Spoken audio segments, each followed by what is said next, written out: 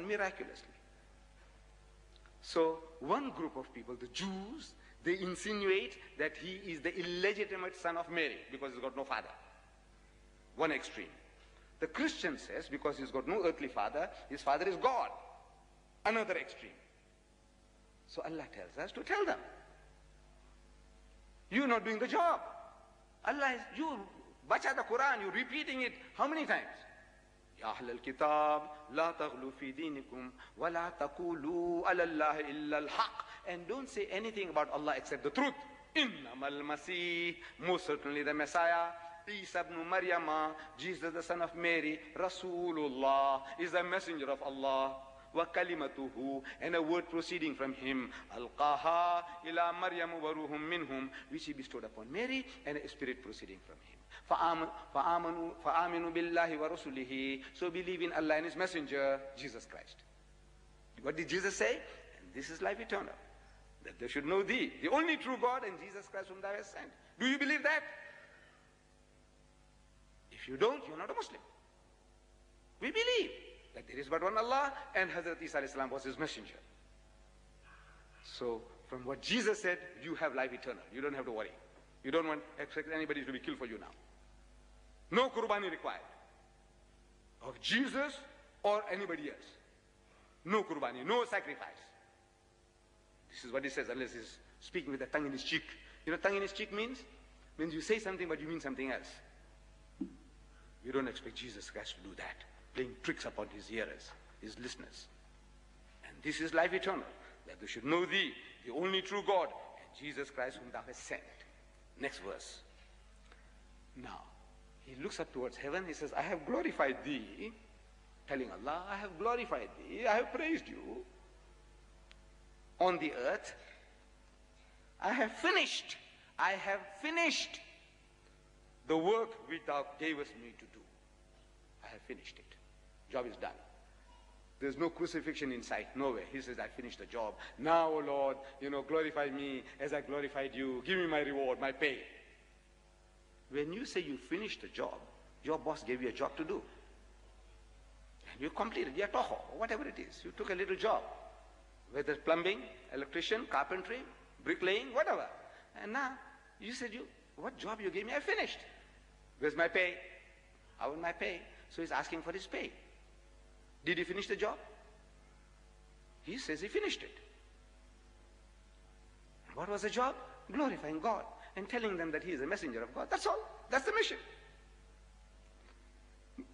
I want somebody to come and tell me that he didn't finish the job. I want somebody to tell me that Jesus was not speaking the truth. I want them to come forward and tell me. The man said, I finished the job, give me my pay. He's asking Allah for pay. As I glorified you, now you have me also glorified, praised. You tell me, no, he didn't finish it. I want to hear that. Now the ministry of Jesus was limited. He came to reform the Jews.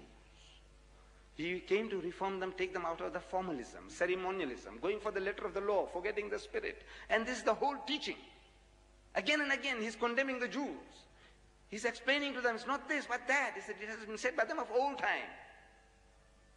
An eye for an eye and a tooth for a tooth. But I say unto you, resist not evil. He who strikes you on the right cheek, give him the other.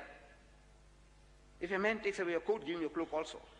If a fellow makes you to walk 1 mile, walk with him 2.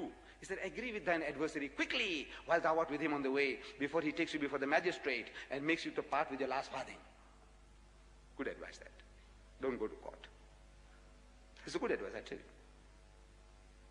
But this is his teaching. This is what he came to do. He said, when you fast, don't fast as the hypocrites do, but fast like this. When you give charity, don't make a noise, don't broadcast it. What your right hand gives, the left hand mustn't know. That's not Islam. That's only half. When I have an opportunity, I'll explain to you. This is only half of Islam. But for their needs, it was perfect. For the sickness of the Jews, this was perfect. Our Nabi Kareem sallallahu alaihi wasallam, when he comes, he is told in the verse that we started with, Wama arsalnaka, we have not sent you, don't make a mistake. This was towards the end of his earthly sojourn. Arabia was at his feet. He could afford now to sit back and relax. After 60 years of trials and tribulation, he can now sit back and relax. It was only a question of polishing up the ummah. That's all. Job was done. Not for him. Allah sends his messenger Jibreel, tells him, وَمَا أَرْسَلْنَاكَ إِلَّا كَافَّةً لِلنَّاسِ. He said, we have not sent you but as a mercy unto the whole of mankind. Bashiran, as a giver of glad tidings, وَنَذِيرًا, and as a warner. وَلَكِنَّ أَكْثَرَ النَّاسِ لَا يَعْلَمُونَ. But the majority of mankind, the bulk of mankind, still don't know. As the Muslim Urdu poet would say, وقت فرصت ہے کہاں کام ابھی باقی ہے نور توحید کا اتمام ابھی باقی ہے. There is no time for leisure. There's work to be done. The banner of Tawheed is to be lifted up. There's no time for leisure. What does he do? What did he do? Immediately he called the scribes, those who could write. He says, bring out your parchments and write. What? Letters to the Emperor of Persia. To the Emperor of Persia. To the Emperor at Constantinople. Heraclius at Constantinople. To the King of Egypt, the King of Yemen, and the Nagas of Abyssinia. 5 letters. He had them dictated. And 5 horsemen, ashabas. A horse, an ashaba, a companion, and a scroll. 1,000 miles this way, 1,500 miles this way, 1,000 miles across the Red Sea, and on and on. 5 people. He sent them out in his lifetime. This is the example he set for us. This is the example he set for us. If he had our petrodollars, and if he had the printing machines that we have at our disposal, wouldn't he have flooded the world with the Quran, I ask you? One man, invaluable ashab. One horse, invaluable animal. One horse, one man, and one scroll. One scroll.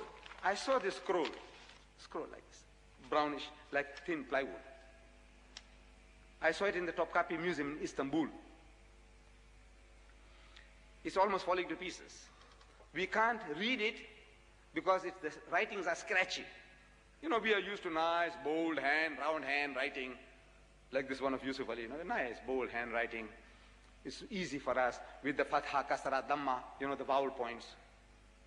But the Arabs didn't write the vowel points. They understood their own language. They wrote without the vowels. Zabar, zer, pesh. You know, we say dhamma, fatha, kasra. They didn't write that. So it's hard for us to read. But side by side, they have got a transcript in ordinary Arabic, the Arabic that we read.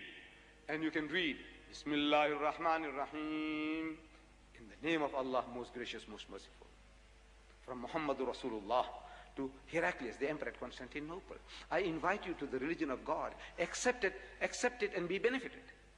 Then another verse from the Quran, قُلْ يَا أَهْلَ الْكِتَابِ, say, O people of the book, O Jews and Christians, تَعَالَوْ, come. إِلَىٰ كَلِمَةٍ سَوَائِمْ بَيْنَنَا وَبَيْنَكُمْ, that we come to common terms as between us and you. أَنْ لَا نَعْبُدَ إِلَّا اللَّهِ, that we worship none but Allah. وَلَا نُشْرِكَ بِهِ شَيْئًا, and that we associate no partners with Him. وَلَا يَتَّخِذَ بَعْضُنَا بَعْضًا أَرْبَابًا مِّن دُونِ اللَّهِ, and that we do not take from among ourselves lords and patrons other than Allah. فَإِن تَوَلَّوْا, but if they turn back, فَقُلُوا شَهِدُوا بِأَنَّا مُسْلِمُونَ, tell them that we at least are Muslims. We have submitted our will to the will of God.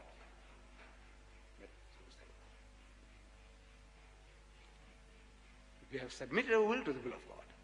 This is the example He set us. Immediately He set in motion a process of delivering the message to all, the whole known world around Him. Messages were sent out in His lifetime. This is the example. You look at the life of Jesus. In His lifetime, He never preached to a single non-Jew. He never converted a single non-Jew. Among the 12 disciples of it, not one was a non-Jew. The disciples of Muhammad sallallahu alaihi wasallam, Salman Farsi, the Persian, was there. Bilal the Abyssinian was there, besides the Quraysh. This is the life example. His territory is the world. Kaffatan linnasi, the whole of mankind.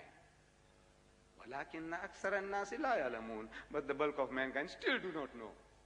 That was then, 1,400 years ago. Is it any different now? We are 1,000 million today, yes. But the bulk of mankind, have they received that message yet? I ask you. There are more worshippers of men and monkeys, elephants and snakes on God's good earth today than the worshippers of the one true God. Do you know that?